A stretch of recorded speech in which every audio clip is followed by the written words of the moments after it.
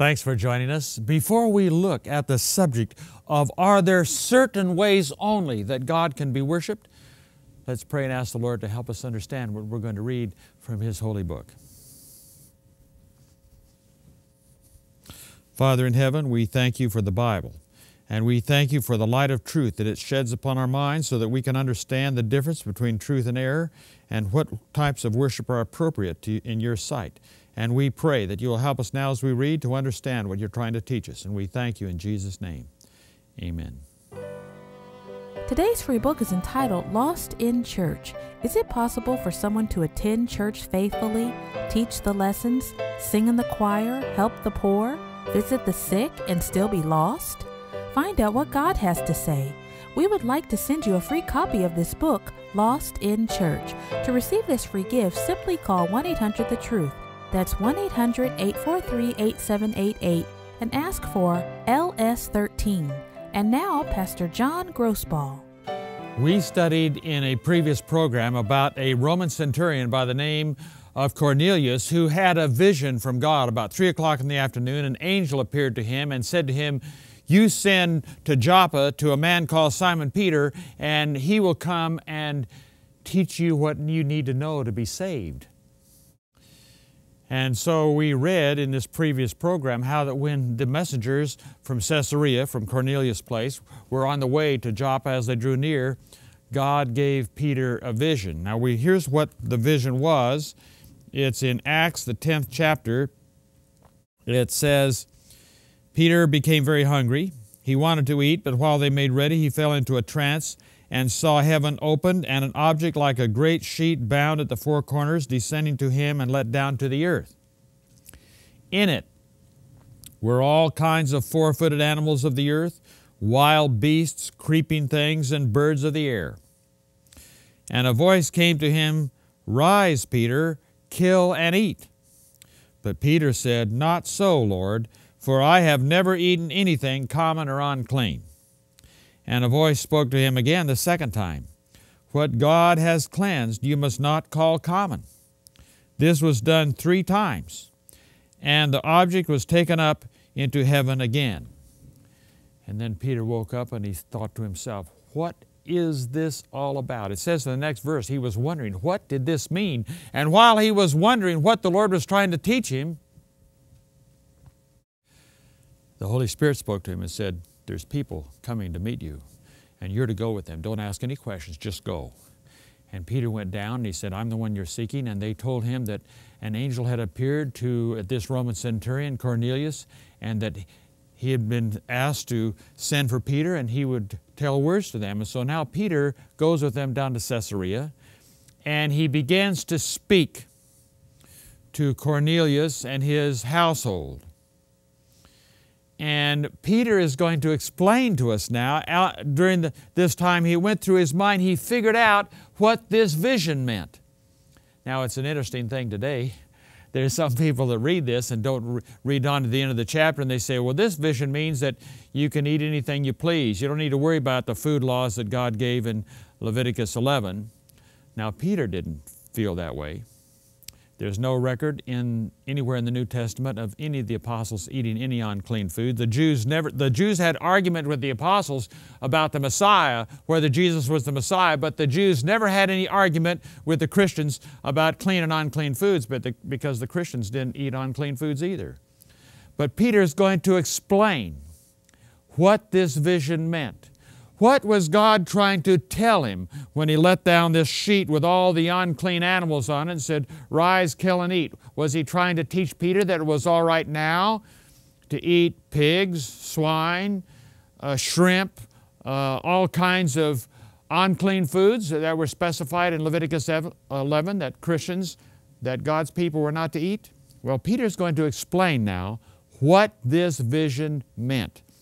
We read in Acts 10, starting in verse 27, "And as he talked with him, he went in and found many who had come together.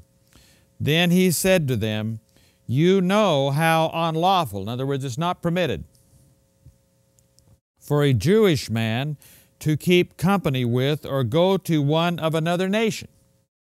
But God has shown me that I should not call any man common or unclean. The Jews referred to the Gentiles as unclean. Sometimes they referred to them as unclean dogs.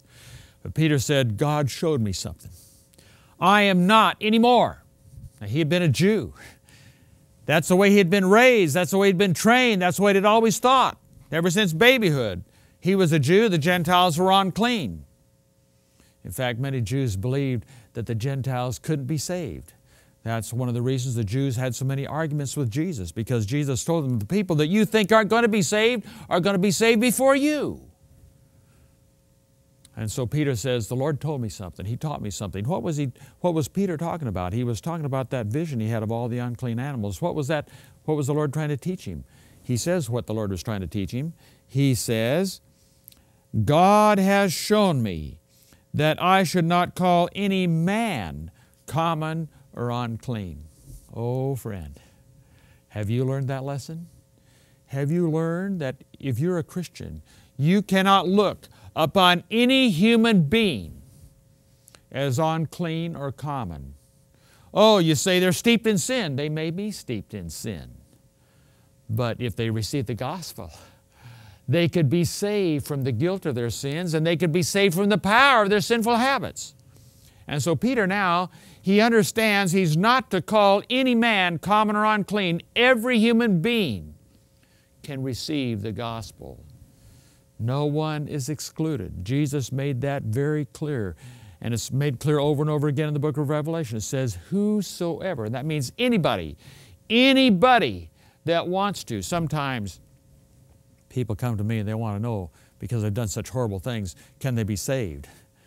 Well, Jesus said in John 6:37, truly I say to you, or most assuredly I say to you, he who comes to me, I will in no case cast out. If you come to the Savior, you will, and you yield your life to Him, you commit your life to Him, you will be saved from the guilt of your sins, and you will be saved from the power of your sins.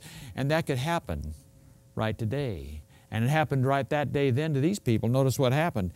It says, God has shown me that I should not call any man common or unclean. That's Peter speaking. Therefore I came without objection as soon as I was sent for. I asked then, for what reason have you sent for me?